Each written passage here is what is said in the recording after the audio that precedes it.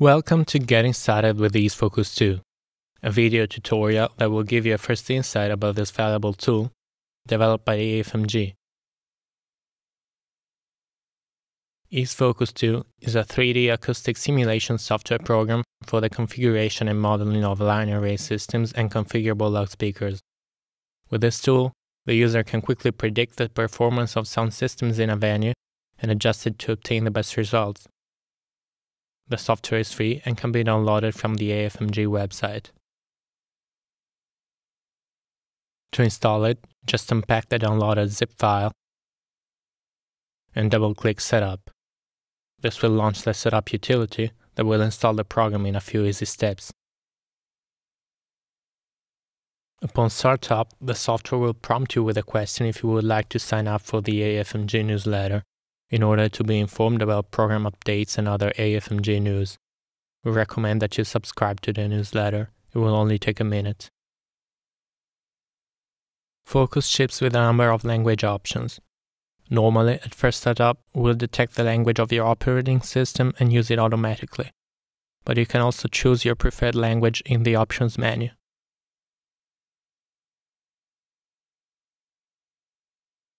Let's take a look at the software interface. On the left, you will find a window with the project properties and the object properties. In the center is located the top view, that is the horizontal coverage. This is the main place where we will insert, select, and modify the objects. And on the bottom is the side view, the vertical coverage. It will show a vertical section of the project, referring in general to a selected object. Some objects can be edited here as well. Other tabs are frequency response, levels, and distribution. On top of the window, we have the AudioFocus logo, or the manufacturer logo when a sound source is selected. Just below is the mapping toolbar. We will need it later when we activate mapping. Note that you can freely move and resize the windows. You can get back to the two default layouts from the View menu. And you can also store and recall your own layouts. This is the project we are going to build in this tutorial. When building a project, the first step is to define its properties. This is accomplished via the Project Properties window, where you can insert basic information on the project, as well as some settings that are relevant for calculation. Let's keep default settings here and click on Project Settings. In this window, you'll find selectable ear heights of the audience at which calculations are performed, and default height limits for sound sources. Set the upper height limit to 12 meters. This is the ceiling height of our theater. And in the lower height limit, insert 6.5 meters, which is the stage height. After defining project properties, the next step is inserting audience zones in the top view. An audience zone is a surface that roughly involves the audience and can have different shapes.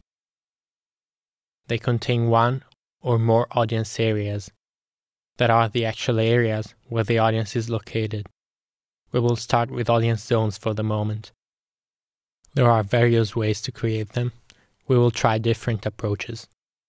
Let's exploit the rectangular audience zone in the default project and modify it so it can be the stage.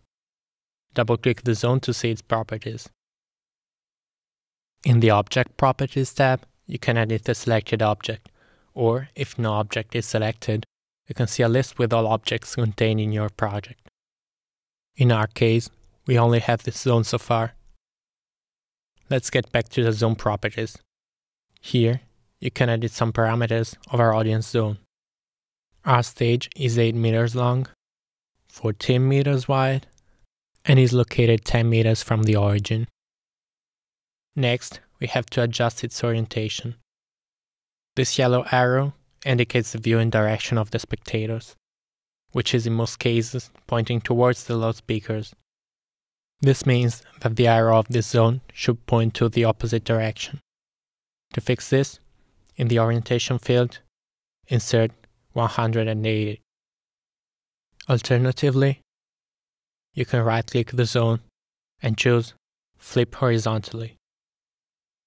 For our future reference, change this zone's label to Stage Zone. Note that you could have changed all those parameters by dragging these little handles and the zone itself to move it freely in the top view. All drag actions snap by default to the displayed grid. If desired, it can be changed in the options window that can also be opened by hitting F9, Grid and Snap, Object Snap. Holding Alt key will also temporarily deactivate the snap to the grid. By holding the Shift key and dragging with the mouse, it is possible to measure any distance in length and time delay. At any time, you can adjust the zoom using these three icons.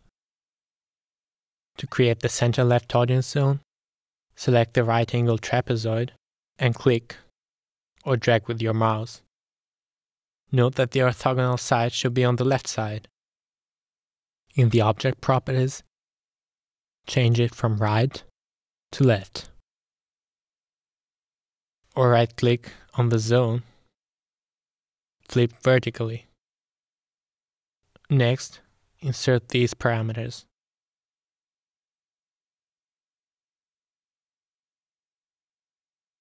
As you can see, the orientation is already correct.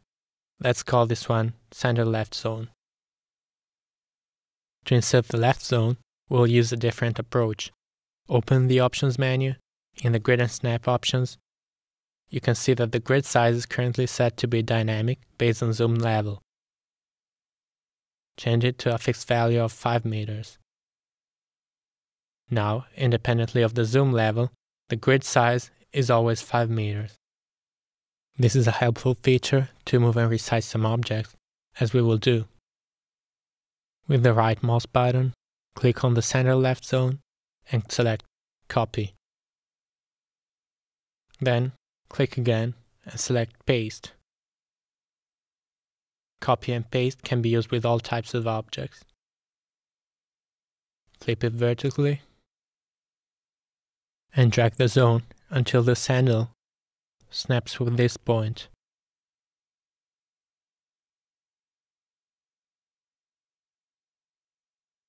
Now, drag this handle to change the orientation until these edges match.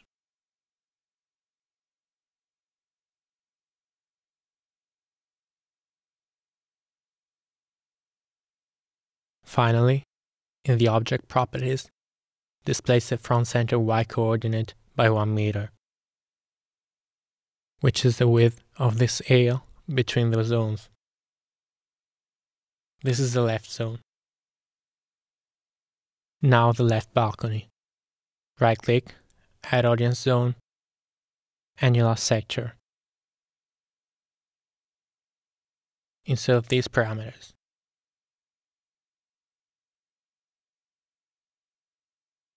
Now we need to rotate it, and then place it in the correct location.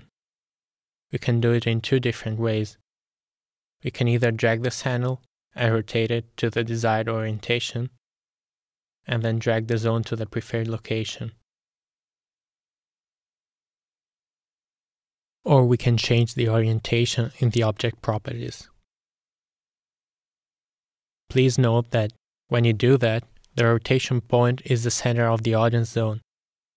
When changing the orientation using the handle instead, the rotation point is a front center point. This is a subtle and important distinction. Label our new zone left balcony. Try to insert the other audience zones. After finishing, it should look like this. Don't forget to define the labels. After defining the audience zones, we have to quickly set their corresponding audience areas.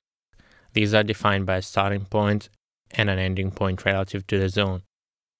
In the side view, it is possible to modify and insert audience areas in an audience zone selected in the top view.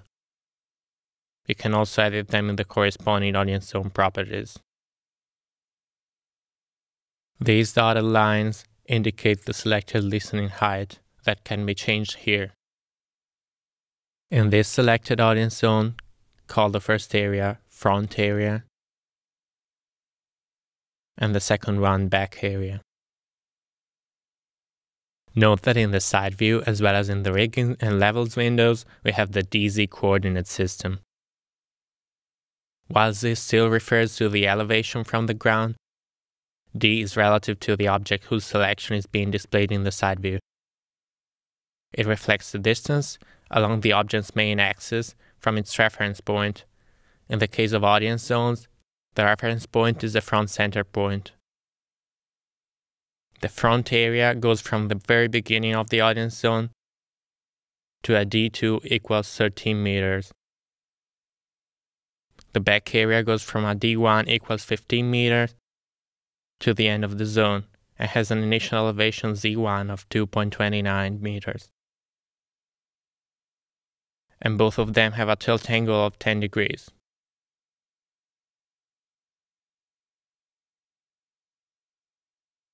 The other main audience zones have a similar profile. A fast solution to define their audience areas is the copy areas operation. We can either perform it by clicking with the right mouse button, copy areas in the first zone, and then selecting paste areas on the target zones.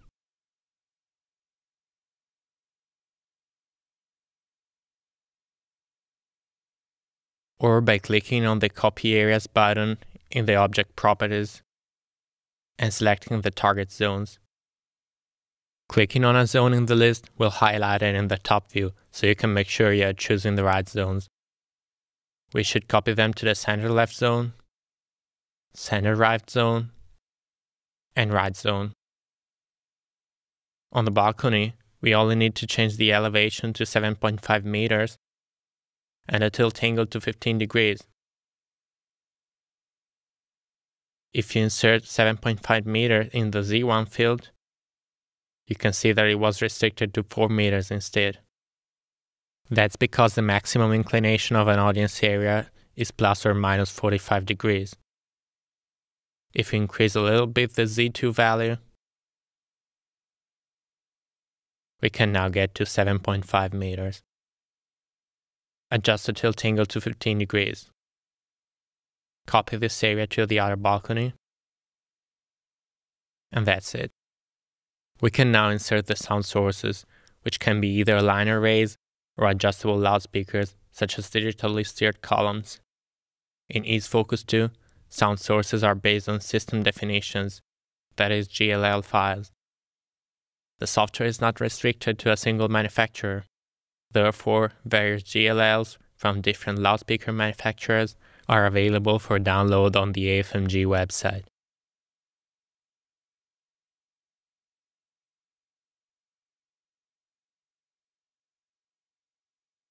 To add them, unpack the downloaded zip file,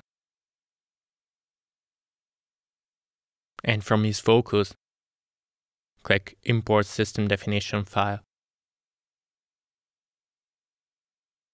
To insert a sound source, right-click, Add Sound Source, or use the Insert Sound Source button. Select the AFMG sphere line, and then left-click or drag. Notice that after inserting a line array, the rigging view becomes available on the right side. It is useful to check the dimensions and height limits of an array. This red strip, also present in the side view, indicates that the selected sound source is violating the height limits that we defined previously in the project settings. If the sound source is within these limits, the strip turns green instead. As you notice, some black lines have also appeared above audience areas in the side view. These are level lines, showing acoustic pressure levels along the axis of the selected object. In this case, along the sound source's aiming axis. You can find exactly the same information in the levels window. Here you can examine it more accurately as you have a dB scale on the left. Clicking on the scale will open the levels page in the options window. If you leave it automatic, as it is by default, it will adapt to the levels currently being displayed. But let's get back to our theater. We want to set up an LR main system in front of the stage and delay systems aimed to the balconies. Let's call this one left main array. We will start by setting its coordinates in the Object Properties window.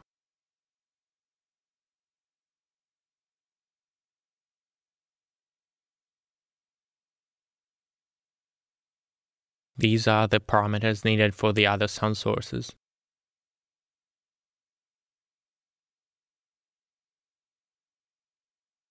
Let's take a look at the other properties. The first parameter, setup, lets you choose between manufacturer-defined setups for the array. In this area, besides changing the position and orientation of the system, it is also possible to set specific height limits that will only be valid for this sound source. You can change the number of the boxes, their types, the angle between them, and the gain of each element.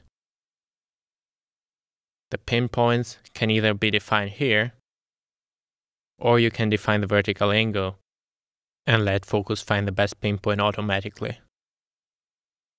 Some limit specifications, such as maximum weight and maximal tilt angle, are normally contained in a sound source system definitions. If any of these limits are violated, warning messages are displayed in this area, as well as in the status bar. AudioFocus supports line array presets. Some standard presets are available for all line arrays and can be set under Edit, Line Array Presets. Additional presets defined by the loudspeaker manufacturer are available too. The autosplay function is a valuable tool of AudioFocus that can considerably reduce the time spent on the initial configuration of a system. By activating this function, the angles between the boxes and the array tilt angle are modified in order to optimize the SPL levels in the target audience areas. Let's try autosplay on the left main array. In the top section, you can choose which boxes will be considered on the operation. Below, you can select the preferred autosplay strategy. The conventional strategy runs the autosplay algorithm with no constraints. Arcade applies a constant opening angle between adjacent boxes if possible, and the spiral applies a constantly increasing opening angle between adjacent boxes if possible. On target audience areas, you find a list containing all the audience areas that are crossed by the loudspeaker's aiming axis. Here, you can specify the areas that will be considered for the operation. In our project, we have specific delay systems for the balconies. This means that we should uncheck the left balcony zone in order to exclude it from the autosplay operation of this array. Keep default settings in the first two sections and click Start. You can see in the side view that, as expected, the balcony was excluded from calculations. In the Levels window, you can see that lines have been flattened a bit, resulting in more homogeneous acoustic levels along the source's aiming axis. We can now copy this setup to other shareable sound sources, similarly to what we did before with audience series. Right-click the source, copy setup, then right-click the target source, paste setup. Alternatively, you can select Copy Setup to other line arrays and choose the target sound sources. In our case, the right main array. The copied information will include box content types, tilt angles, and filters, along with the global tilt angle and height of the line array. Try to apply the same procedures for the delay systems. Don't forget that you should only consider the balconies in the autosplay operation this time. It's an excellent time to save our progress. Name your project, choose the preferred location, and click Save. When you save a project, system definition file used are saved with it, so you can pass it over to clients or coworkers without having to worry about missing files. If you perform any modification to a saved project, This little star appears, indicating that the current project contains unsaved changes. To load a project, just click File, Open. It's time to see how good our setup is. The best tool for this evaluation is mapping. Click Show Mapping to see it. When mapping is active, a color legend appears on the right, helping you interpret the results you see. You can hide it by clicking on this icon. The mapping legend can also be toggled in side view. Clicking on it will open the Mapping Colors page of the Options window, where you can define a custom scale for your mappings. If you leave it automatic, as default, the scale will adapt to your current results. From the Mapping toolbar, we can also set other options. On this drop-down menu, you can choose the type of mapping being displayed. Direct SPL Z, that is with no weighting, or Direct SPL A weighted. Weightings are ways of accounting for differences in the human perception of loudness at various pressure levels. Several types of weightings have been developed. However, the A weighting is the most commonly used nowadays. The frequency and bandwidth drop-down menus alter the way in which the mappings are displayed. The bandwidth can be either broadband or band limited to 1 octave or 3 octaves. Please note that mapping settings will apply to all calculation in AudioFocus, including levels, as well as distribution graph and frequency response, which we will examine later on. In this toolbar, we can also deactivate specific sources and areas, and even create sound source groups and audience area groups. Using this drop-down menu, deselect the delay systems. Then, on Manage Groups, choose Store Current Source Selection as a group, and label it Main Systems. Next, create a group for the delay systems.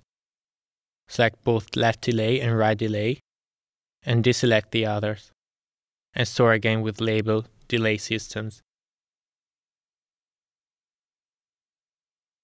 It is now easy to evaluate the contribution of each system, or group of sound systems. Inactive sound sources will display this black icon. We'll also create audience area groups. They are especially useful to evaluate the design results, and also when one area is hiding others. The procedure is similar to what we just did for sound sources. Try to create a group for the front areas and another group for the back areas. This is how it should look. We could also have created the area groups when we use the copy areas operation. For this, we would only need to select Create New Groups, and they would be automatically created. All SPL calculations in AudioFocus are limited to the direct field. Also included in the calculations are area attenuation effects according to ISO 9613. Shadowing and ground or sidewall reflections are not considered. When performing a sound system design, the keyword is homogeneity, which means minimum variance over all the audience. AudioFocus 2 provides an important feature to evaluate the acoustic coverage of your project, the distribution graph.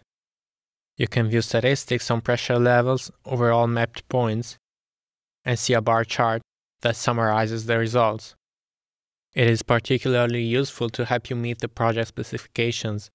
You may want to optimize the coverage in a way that, for example, 90% of your audience is within a range of plus minus 3 dB. By default, the distribution graph shows you information about all the audience areas included in the project, even if some of them are not visible.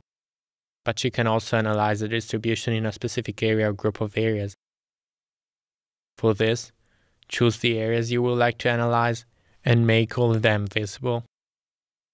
Next, on the distribution graph window, check Visible Audience Areas only. Calculation settings can be changed in the Options window under the Calculation Parameters page. The mapping resolution will affect the patch size of your calculation. That is, The higher the resolution, the smaller these little squares. You can select the type of input signal to be played from some sources, and you can also choose the preferred calculation accuracy. The fast approximation will compute values with an internal resolution of 1/3 octave. The higher resolution will use an internal data resolution of 1/24 octave. Finally, we can add receivers to the project. They represent points of interest for the acoustical analysis. Where they are inserted, we can basically evaluate the system's frequency response.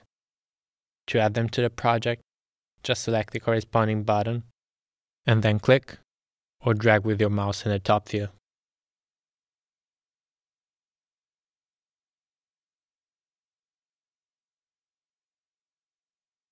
You can specify a receiver to be your reference by left-clicking on it in the legend. How do other receivers differ from it?